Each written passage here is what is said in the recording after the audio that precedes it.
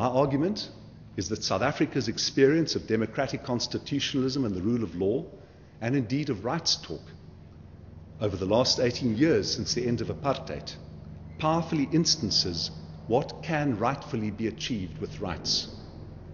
Constitutionalism in my country has not been a panacea, nor has the jurisprudence giving effect to it been flawless, but it has secured some signal achievements, and these should be celebrated. To do this, in the next part of the lecture, I look at three aspects of our constitutional achievements over the past 18 years. I look at the role of legal rights in securing the material conditions of life. I look at law as a corrective of public irrationality. And lastly, I look at law as a determinant of civic dignity and moral citizenship. After considering these achievements, I reflect on what law and constitutionalism cannot do. But I conclude by returning to a modest reassertion of the importance of rights. First then, bricks and mortar, legal rights and the material conditions of life. The first democratic elections in South Africa were in April 1994. They took place under an interim constitution negotiated principally between the outgoing apartheid government and the African National Congress. South Africa's first parliament, functioning as a constitutional convention, then determined the final constitution, which was subject to review by the Constitutional Court, which had to certify the content of the constitution against previously agreed constitutional principles.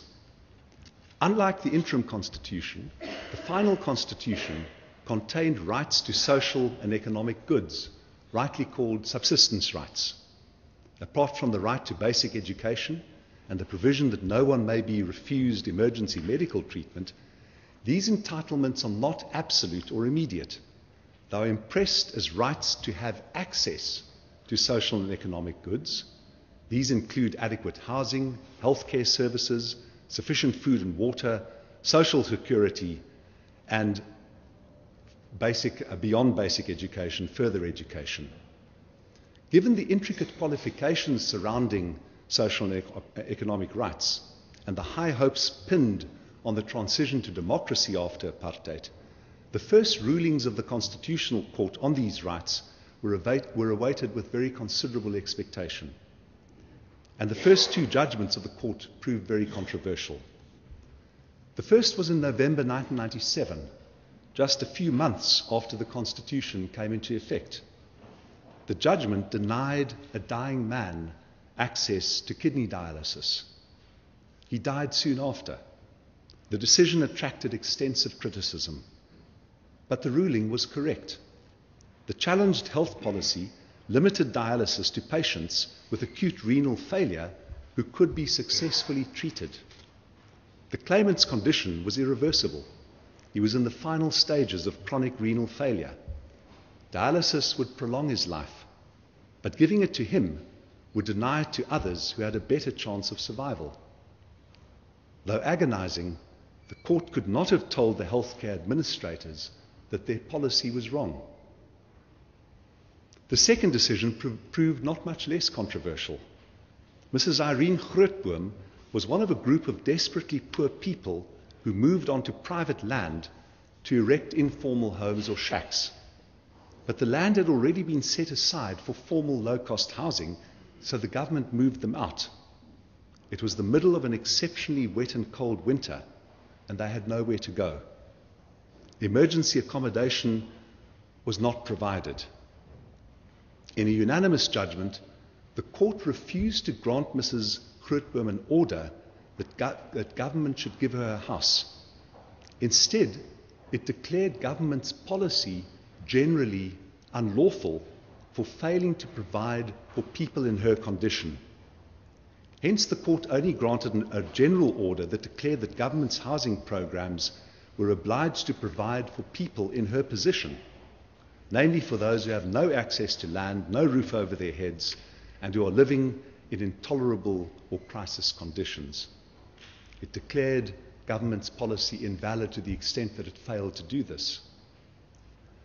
Mrs. Grootboom died in August 2008, 8 years after this judgment, she was still living in a shack. It has become a commonplace taunt directed at the Constitutional Court that she died without a home.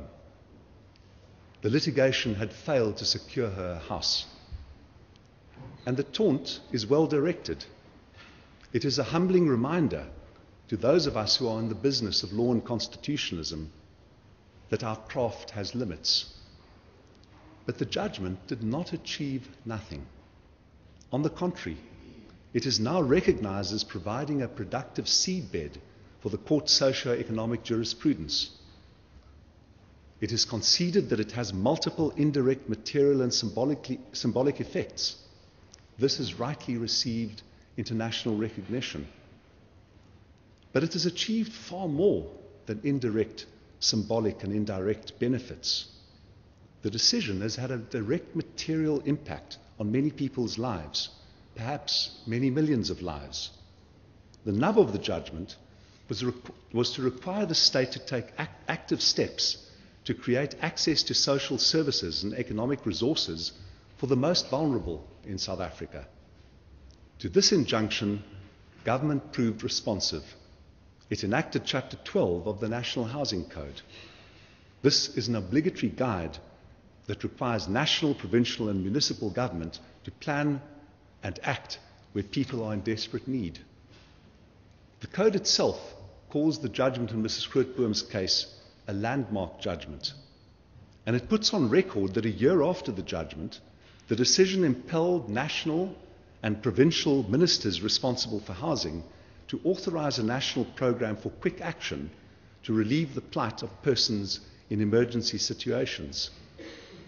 The clear implication is that without Mrs. Grootboom's rights-directed litigation and without the court's declaratory order, the country's housing program would have continued to omit provision for the emergency needs of the poorest and the most desperate.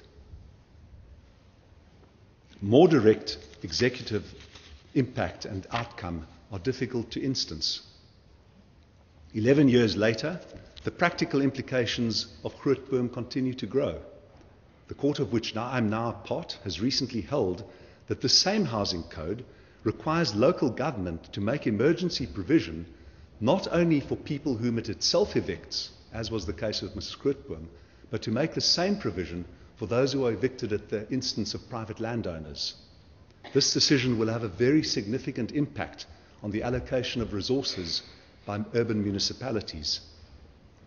The court's socio-economic jurisprudence is far from perfect. Commentators have criticized its basic approach, which flinches from specifying that each of the social rights has a claimable minimum content. Critics have also bitterly denounced the court for refusing some claimants relief and for its reasons when doing so. From other commentators, the court's jurisprudence has elicited praise. The debate does not require resolution here. My thesis is much more modest. It is only that Grootboom and its progeny are a telling example of how rights-directed litigation can improve the conditions of a considerable group of socially vulnerable people in ways that would not have occurred without rights. These decisions show how rights claims can be practically translated into material improvements in the lives of the poorest. Mrs. Grootboom's death without a house does not mean that we should give up on legal rights. It means only that we should do better.